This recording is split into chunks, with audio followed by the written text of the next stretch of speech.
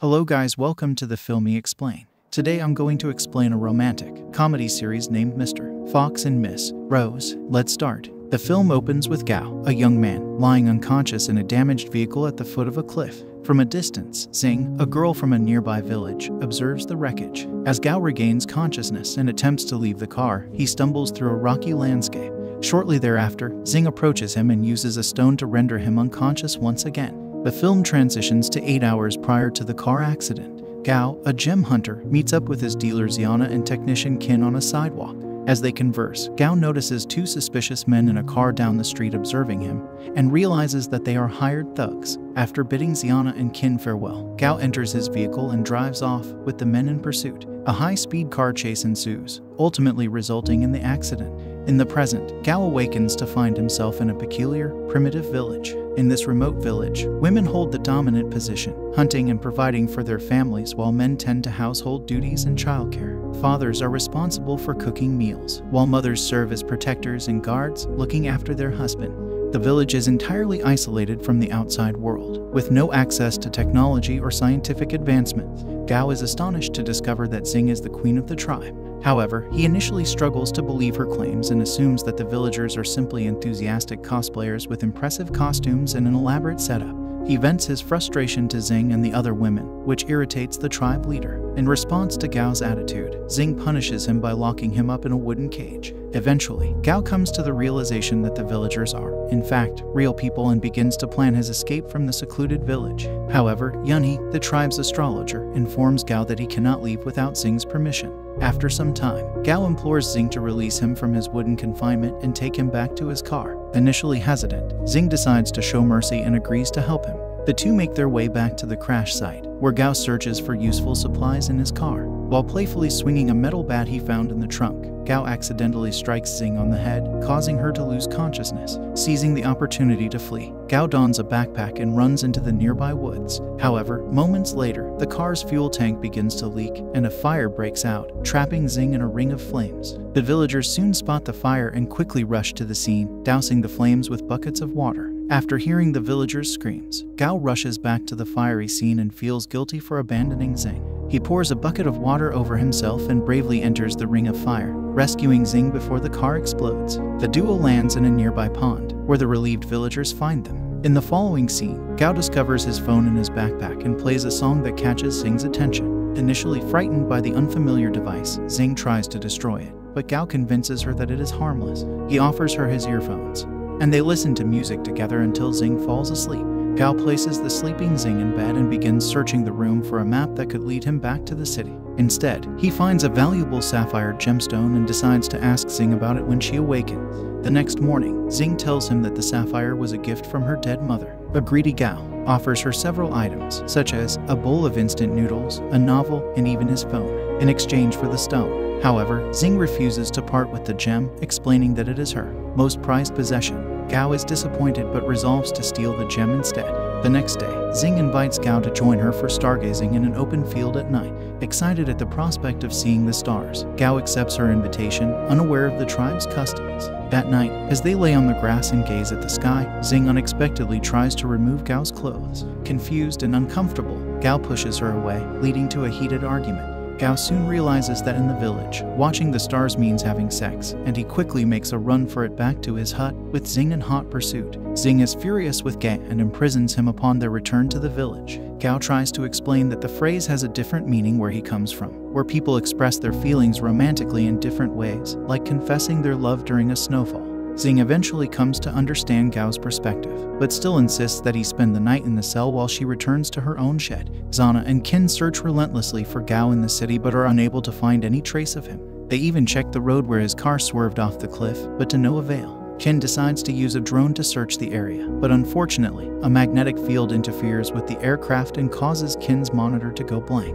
As Xiana and Qin return home, they come across Lian, a businesswoman with whom Gao had signed a contract. Lian, a businesswoman, which requires him to meet with her every 15 days. If he fails to do so, he will be fined 60 million. However, Gao has been missing for 13 days, and Lian has come looking for him. Xiana tells Lian that Gao has gone on a trip to the mountains and will return soon. Lian is skeptical but gives them 48 hours to find Gao before taking any action. In the village, Xing takes Gao to a secluded area in the woods. She confesses her love for him and pours a bucket of what Gao thinks is chicken blood on him while asking him to marry her. He is taken aback but then realizes that Xing had misheard him the previous night and thought he said blood instead of snow. Gao is furious and walks away in frustration but soon finds himself caught in a trap. He begs Xing to release him from the trap, but she insists that he accepts her proposal of marriage before she does so. Defeated, Gao agrees. On their way back to the village, Gao discovers one of the blades from Qin's drone lying in the bushes, and he realizes that his friends are searching for him. He decides to escape from the village as soon as possible. That night, Gao and Xing talk and agree to get married the following day. Gao asks Xing about the terrain around the village, and she tells him about a secret cave in the forest. Gao is determined to escape from the village, and he realizes that the secret cave in the forest could be his way out. He also discovers that the village has a wine reserve and convinces Xing to take him to it. Unbeknownst to her, he slips some sleeping pills into the wine barrel, planning to knock out all the villagers during their wedding. Afterward, the couple returns to Gao's room, where Xing gives him a sapphire stone as an early wedding gift. Gao feels guilty about his plan but takes the gem anyway. The following night, they have their wedding ceremony, and Xing confesses her love for Gao as she goes down on one knee. They exchange vows and dance together as the villagers sing and play a love song. As the feast comes to an end, Gao proposes a toast and urges everyone to drink their bowls of wine. The unsuspecting natives drink the drugged wine, but Gao secretly tosses his away when no one is watching. A few hours later, the villagers fall asleep while Gao packs a bag and leaves the village. He goes through the woods and eventually reaches the cave, which connects to the outside world. Determined, Gao enters the dark cave and begins his journey to the city. The next morning, he finally reaches the end of the cave and races to the top of a mountain. After a long and tiring journey, Gao finally reaches a nearby road and heads back to the city. Meanwhile, at Gao's house, Lion arrives with her men as the 48-hour deadline is about to expire. When Lion inquires about Gao's whereabouts, Zana and Qin deny knowing anything about his disappearance. Lion then presents Zana with a contract that would transfer ownership of the house to her. However, Zana refuses to sign the paperwork. Lion threatens Zana and Qin and orders her men to hold them hostage until Zana signs the document with a thumbprint. As luck would have it, Gao bursts into the house just in time to stop Lion and her men. Qin takes advantage of the commotion and swallows the signed contract while Gao confronts Lion.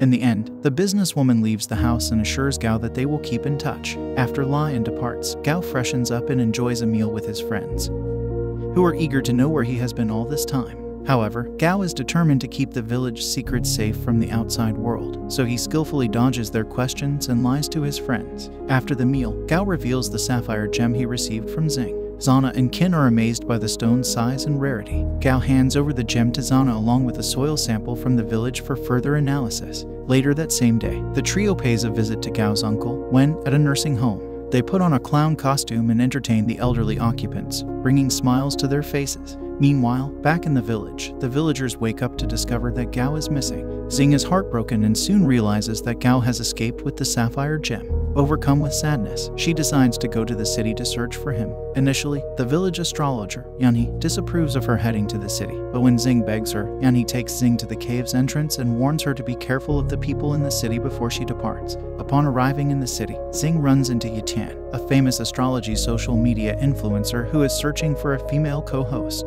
Xing's unusual outfit and behavior catch Yitan's attention, and he offers to sign her to his company. When he asks for her manager, Xing is confused and gives him a card that Gao had left behind in the village. He finds a number on the card and tracks Gao to a nearby nursing home. Xing requests his help to find Gao, so he drives her to the nursing home. While Xing searches for Gao, he spots her from a distance and runs away before she sees him. He hides behind some bushes and watches as Xing looks for him. Eventually, Xing gives up and starts walking towards the exit of the nursing home, but she hears Gao sneeze from a nearby bush and turns around. Wearing his clown costume, Gao pops out from behind a nearby bush, but Xing doesn't recognize him and watches as he jumps away. Shortly after, Xing and he get into the car and leave the nursing home. While they are driving, he informs Xing that clowns are not actual creatures but just humans wearing masks. Xing is surprised by this information and realizes that the strange clown she saw at the home was indeed Gao. She requests that he takes her back to the nursing home, and he agrees. Unfortunately, upon reaching the nursery, Xing and he discover that Gao and his friends have already left, leaving Xing feeling disappointed once again. He offers to take Xing to his house, but she insists on waiting for Gao's return and sits down on the pavement in front of the nursery,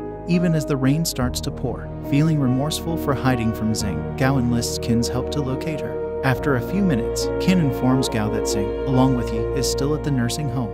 Grateful for the update, Gao thanks Qin and immediately rushes back to the nursery. There, Gao spots Xing sitting in the rain with Yi beside her. He pulls up in front of the duo and winds down his window. Xing is shocked to see him and immediately grabs him by his shirt. Gao frantically begs her not to punch him and comes up with an absurd lie, stating that it is wrong to hit people in the rain. Xing is naive, so she believes him and enters his car as he drives her back to his house. As soon as they reach Gao's house, Xing pulls out her crossbow and aims it at him, but Gao manages to calm her down and convinces her to put the weapon away. Xing demands that Gao return her sapphire, but he distracts her by offering a cake, which she eagerly devours and forgets about the gem. After finishing the cake, Xing spends the rest of the day exploring Gao's house, marveling at the modern gadgets and amenities. She mistakes the television for a monster and shoots an arrow at it, but Gao assures her that it's just a harmless device. Xing is fascinated by the modern world and enthusiastically swings a punctured feather pillow, accidentally making a mess of the house in the process. The next day, Zana pays a visit to Gao and is taken aback by the state of the living room, which is in a mess. Not long after, Xing strolls up to her while munching on a bowl of instant noodles.